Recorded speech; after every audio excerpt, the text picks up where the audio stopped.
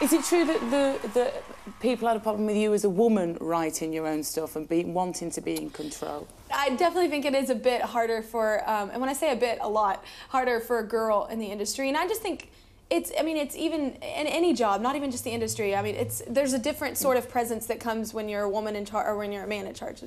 I mean, it's always going to be that way, I think. But so I'm not like feminist by any means, but I do think it's a lot harder for a girl. Yeah, so. I tend to agree. I tend to definitely agree. And I'm not like bashing guys or anything. I don't care, but I just. Well, you'd be surprised. Stating the obvious. You'd be surprised with the interviews that I read when I was reading up on you, and it was that kind of thing like, oh, okay, well, she's got an opinion, she's a woman, and she writes her own stuff. Well, and people, like, all of a sudden would jump to the conclusion, oh, well, she's writing now, and I'm like, I wrote my first single that came out. Like, I wrote all on that, actually the first 2 singles that came out on that first record, and on Breakaway, and on My December, and this record as well. So it's not like, I'm kind of the artist that I love writing, but because I think it's cool for fans to be able to connect with you in that way, because it's coming from your own head and heart. But I also am a big fan of other writers, so I mean, I've always worked with, you know, other writers on every record. Now, I hate to even say this name because he's not been very nice, but Perez Hilton is the one who hates me. Yeah, he spews forth about you. What is his massive problem with you? He's been nice recently, I guess.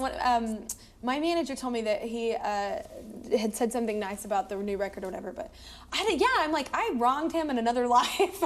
I don't know what I did. And what's his main beef with you? What's his main problem with you? I don't know.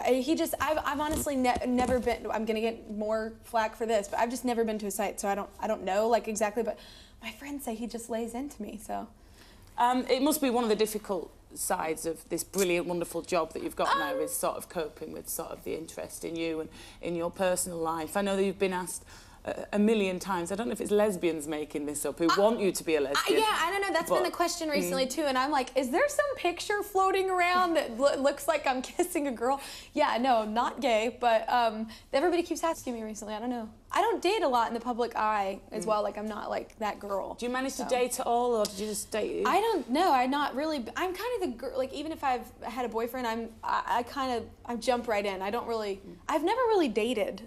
I guess because it's always guys I work with, so you know each other. Okay. What, in the music business, like sort of around the studio and stuff? So you're working together, and then it's like, hey, come to dinner or something. So it's not like, I don't really date. Don't get any ideas, cameramen. They all perked up then, and they're like, oh, well, she likes people that she works with.